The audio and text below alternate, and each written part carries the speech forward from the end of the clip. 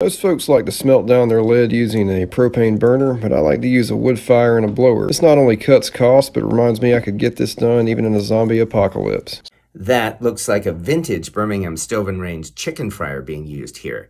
Cast iron is great for melting lead, which is why folks do this, but this is a reminder that if you find an unknown cast iron pan at a flea market or yard sale, or even in a garbage heap, don't forget to test for lead residue if you have a reason to be suspicious.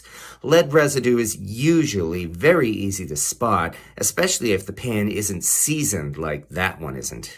Also, it's his cast iron and he can do whatever he wants with it, and I'm not telling him not to do this. And I'm also asking other folks on YouTube not to start arguments over it, because this is YouTube and some folks will use any excuse.